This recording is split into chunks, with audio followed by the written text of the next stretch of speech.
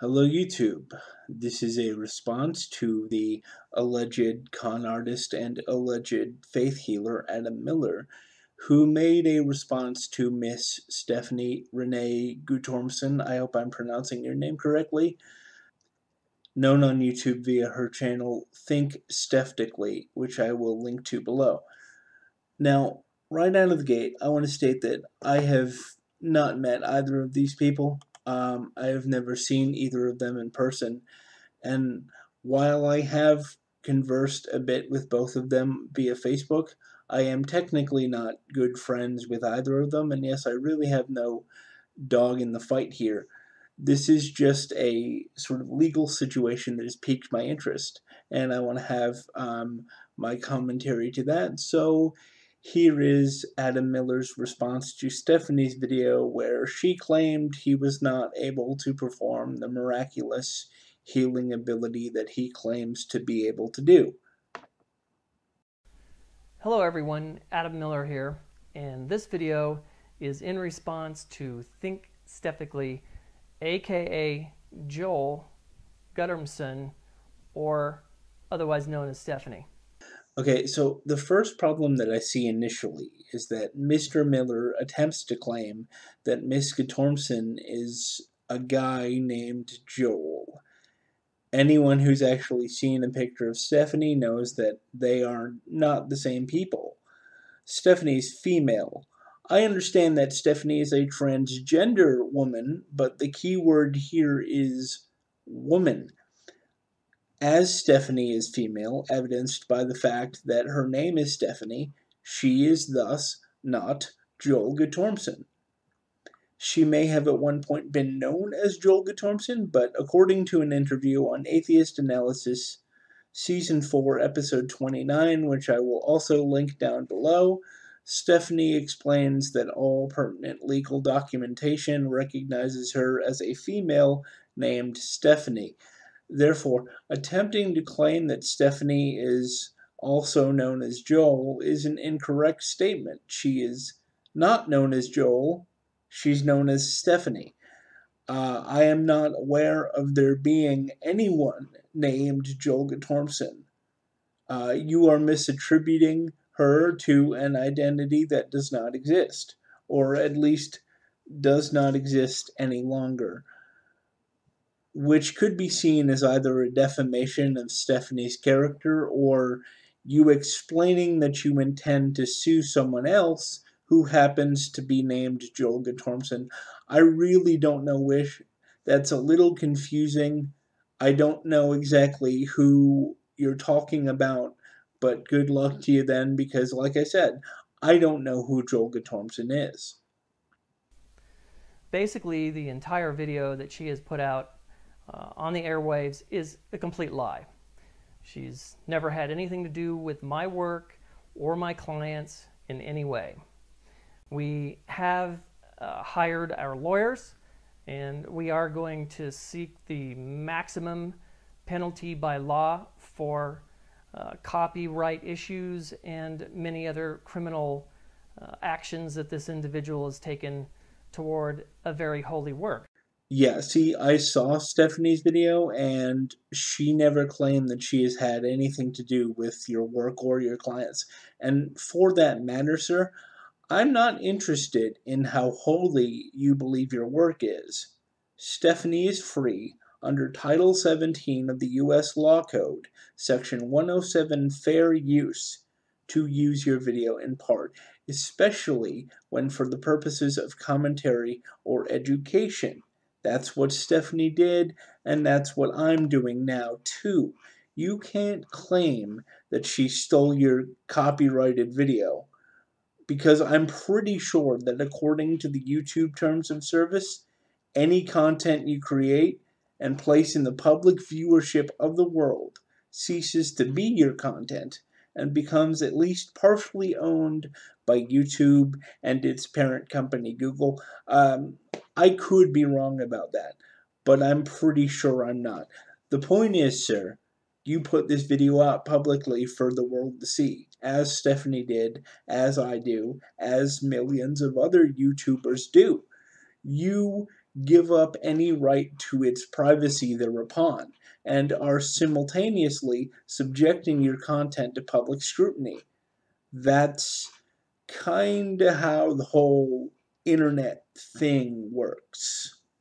She is also part of a large organization that goes around and pretty much trashes anybody and everybody that has anything to do with either spiritualism or helping other individuals, anything to do with helping anybody, really. What organization is Stephanie a part of that gets in the way of spiritualism, helping individuals, or anything to do with helping anybody really?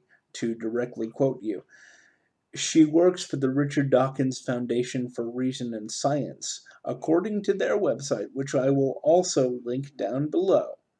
The mission of this organization is to, quote, realize Richard's vision and remove the influence of religion in science education and public policy, and eliminate the stigma that surrounds atheism and non-belief. End quote. So all they want to do is keep religion and science separate academically. What about that says that they're trying to stop you from helping people or that they're getting in the way of spiritualism? They're not trying to ban religion. The mission statement of the Richard Dawkins Foundation for Reason and Science says nothing about them working to eradicate religion from the human experience. Nothing says that they are working to remove religion from the world.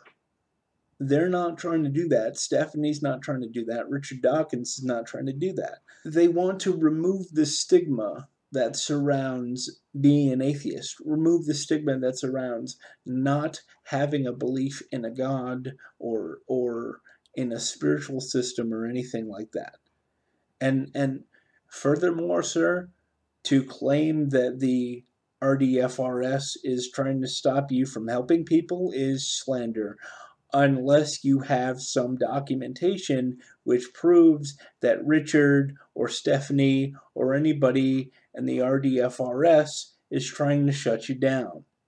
If you can't prove that in court, you just slandered an entire charity organization for which they would have documented proof of your slander, and that I have chosen to mirror your video, which is also fair use, by the way, is a documented proof of this slander entirely.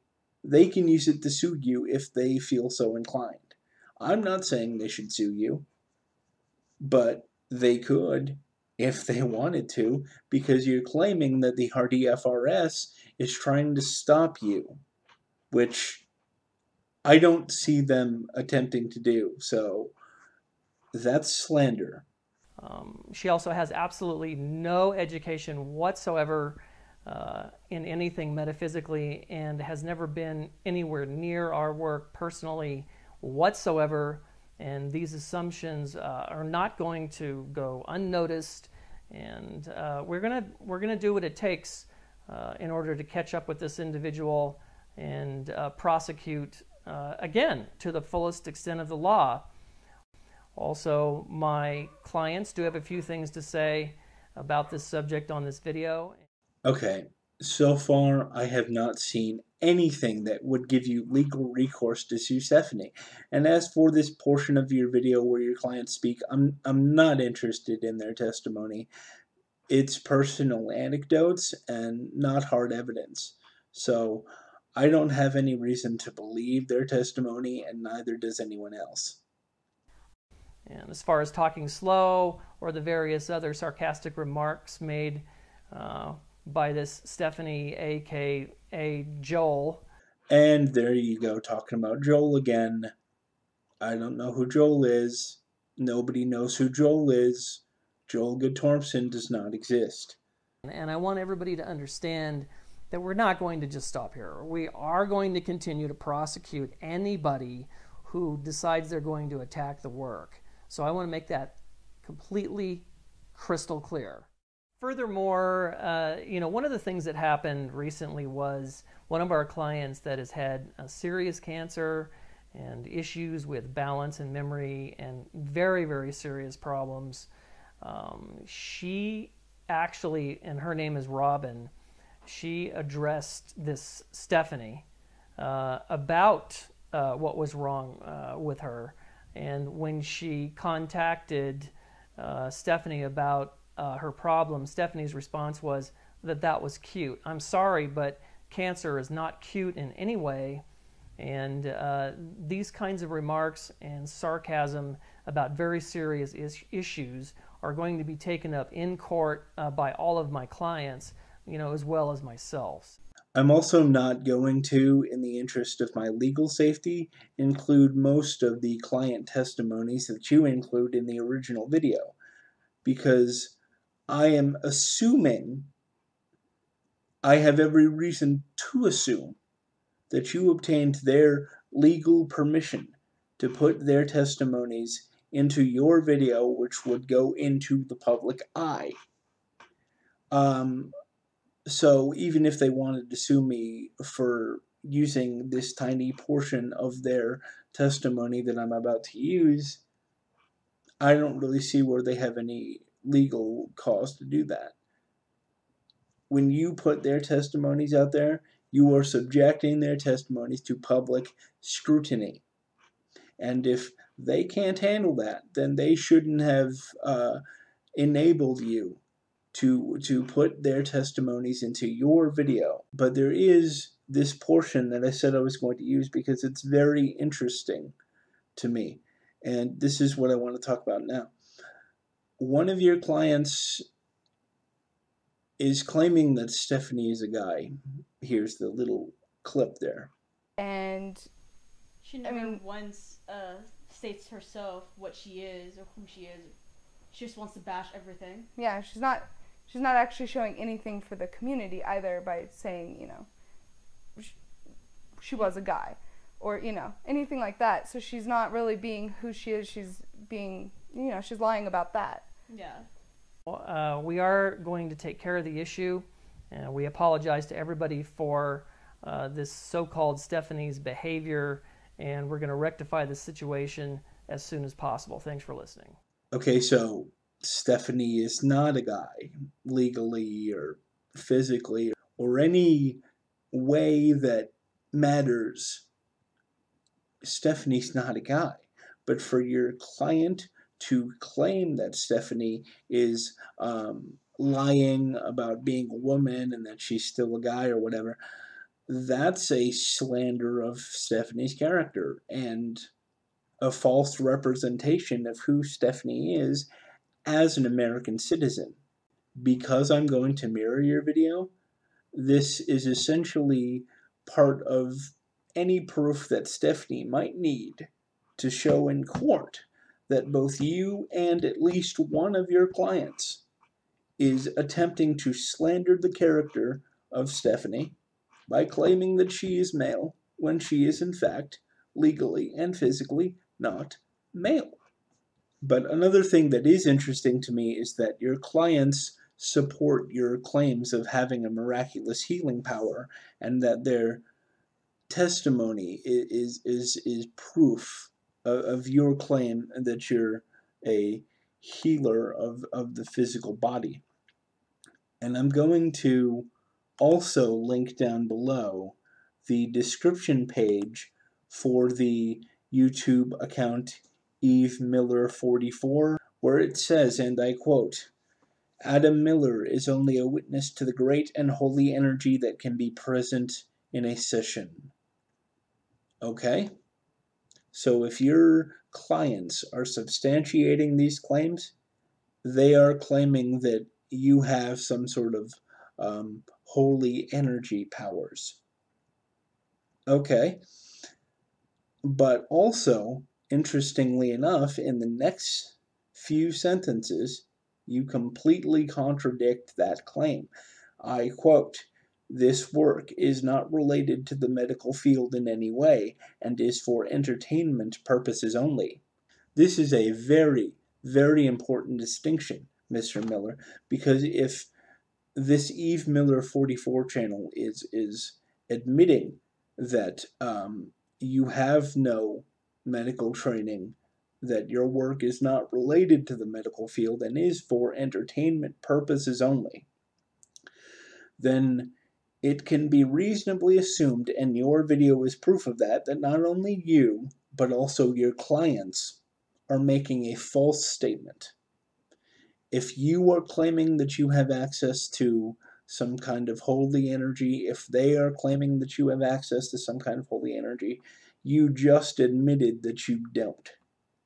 So if your stuff really is for entertainment purposes only and you have no relation to the medical field at all, Stephanie's claim that you are not a holy energy magic healer guy is a correct and valid claim. Your assumption that you would just be able to sue her because she said some things that you don't like is not valid recourse to sue anyone. If you are not a medical healer, if you are not a magical healer of any kind, then the assertion that you have no medical training and that you have no ability to heal anyone of any afflictions that they might have is a valid assertion. You have just proven Stephanie's video to be correct. You have just proven yourself to not be telling the truth about this holy energy you claim to work with. But you know what? Let's just give you, really quick, let's just give you the benefit of the doubt, Mr. Miller. Let's say that somehow you do have this holy energy power. Great. Because you know what?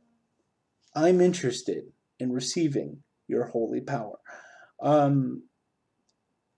I have cerebral palsy, spastic diplegic cerebral palsy to be more specific. I've had it my entire life.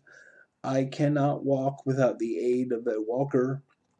I am limited in my physical ability as to my legs, and my right arm and hand are quite limited in flexibility and strength and range of motion due to the spastic muscle tension that is afflicting my right arm and hand. If you claim to be a holy energy healer of sorts, I am interested in your services. And if you want to claim in court that you are indeed a holy energy healer, then you are going to have to prove this in court, in front of a judge. So, therefore, I am going to suggest something, Mr. Miller. I'm going to suggest that if you would be willing to recoup my travel and hotel expenses, I will travel to wherever it is, whatever state, whatever court of law, where you are suing Miss Guttormson, and I will submit myself. I will pay you to heal me of my spastic diplegic cerebral palsy. If you can do that, sir, we will record it for all to see. There will be physical witnesses. A jury will be involved. We can even take this recording and I'll spread it across the internet. We can have this broadcasted live via national television, where you can heal me of my disability. And if we can do that, that would be great. I will support you. I will spread the word about you. I will refer people to your work, and you will be raking in millions, sir. And interestingly enough, you will be putting hospitals out of business, because if you have this miraculous healing power, then what need is there for medical science? I mean, really. So, if you will recoup my expenses, I will attend court with you where you are suing Miss Guttormson, and you can heal me. And if you can, I will sue her with you, because you will have proven your ability to heal with holy energy, and you will have proven Miss Guttormson a liar. if you can heal me of my disability. And I will be so cooperative in that. I would love to be healed of my disability. That would be so great. I would enjoy that so much. You would revolutionize my entire life. You would change everything about my life for me. You would make everything 1,000 times better if you could heal me of my affliction. So I ask that you take me up on this offer so that you can heal me, and I will help you sue Miss Guttormson.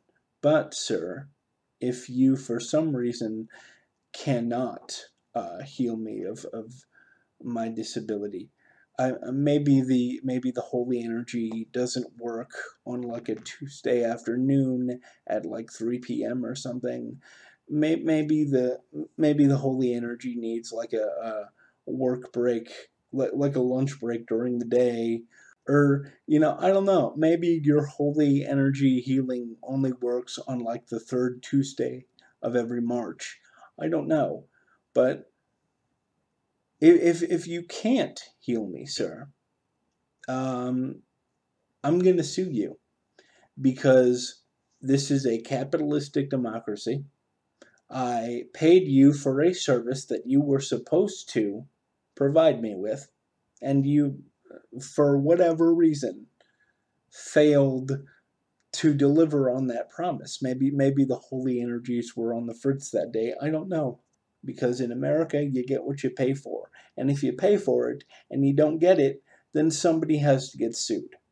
So, but really that shouldn't even bother you, because as a holy healer, I am taking you for your word that you have this healing ability. So you should have no problem healing me of my cerebral palsy.